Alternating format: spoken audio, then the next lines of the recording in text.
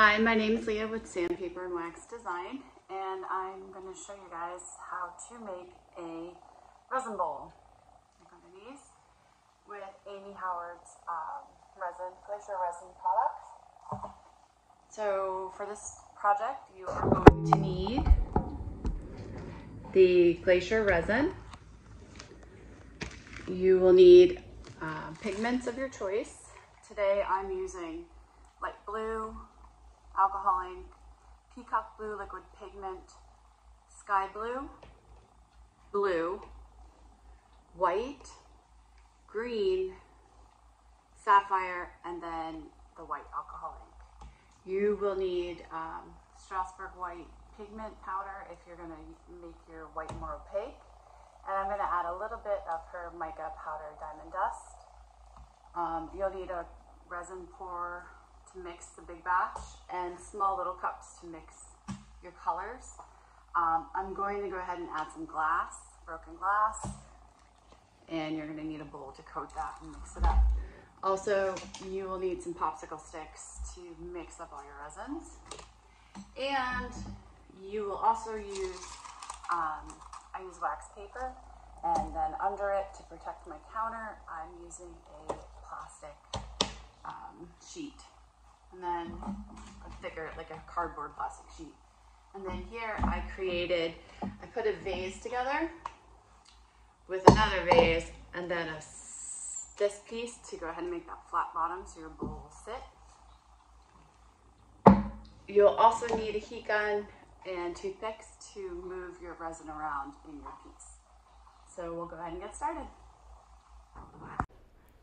So you're going to go ahead and mix the AB resin. You're going to mix equal parts, and for this bowl you're only going to use a half cup of each. So once you get that all poured in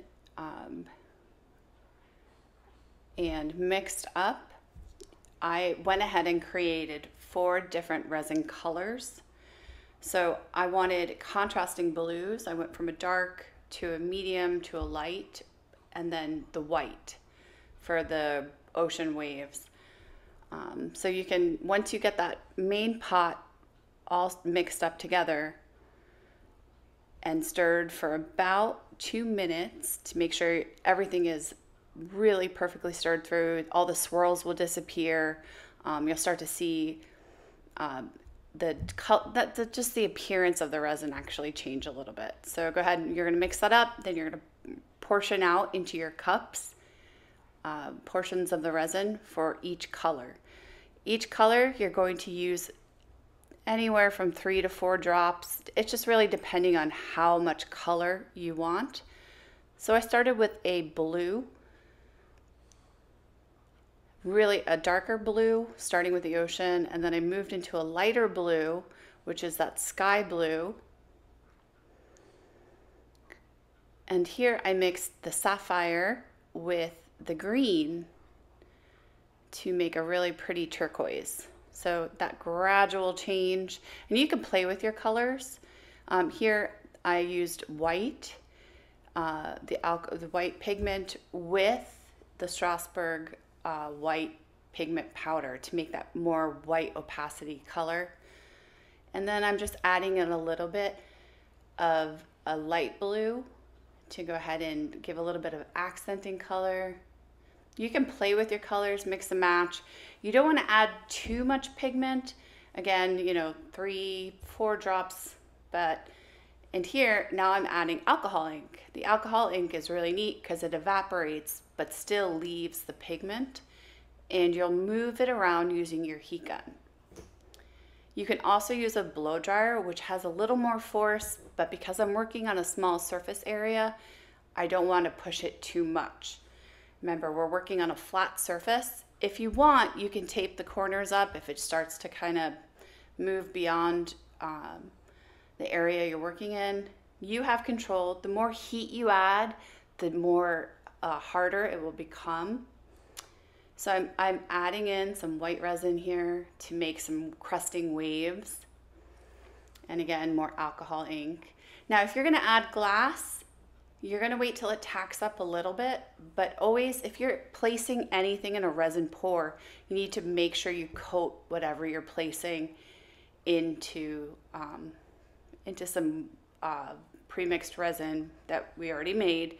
You can mix it in with the glass or the shells or sand or whatever you're gonna use. Just make sure you've added so it'll adhere correctly and it still will be coated and it won't pop off once your resin piece is dried.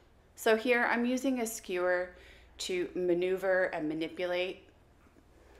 And now I'm adding in diamond dust to add a little bit of sparkle to the waves and just moving all the resin and the pigments around for my design. Now when you place glass or any shells a little bit heavier, you want to wait till your resin has come slightly to tack, because otherwise if you place too quickly after you've already poured it, it will go ahead and sink to the bottom. Lighter pieces like gold leaf or other items you want to try, they won't sink.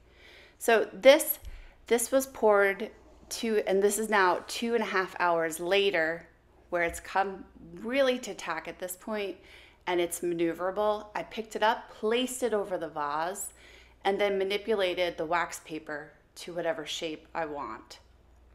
As you can see, I've already added the glass in, and now I'm gonna add a little bit more. So I had the glass sitting in resin, and I'm just adding more for those pieces that come and kind of sag down. Now, don't be alarmed when that glass that you've already embedded will start to slide down. That's part of it. So sometimes I add a little bit extra glass because I know some of it might fall off during the drying process. But before you put that on the vase, make sure it's pretty tacky. It's not moving around, that when you do put it upside down like that, it's just not gonna slop right off.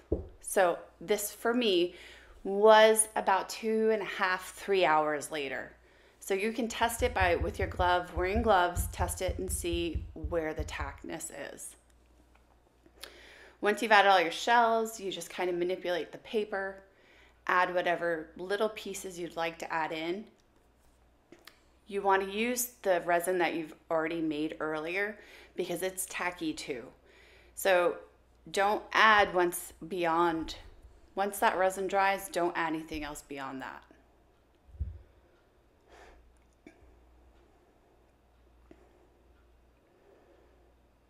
And don't worry about things sliding off. We'll fix it up once it's dried. So now this is the next day. I remove the wax paper. It'll literally just pop right out. And I will move that all out. So you see some stringy pieces of the resin. I use a razor blade and I'll cut it back to go ahead and make that final piece. Super simple project that you can do. Thanks again for joining me.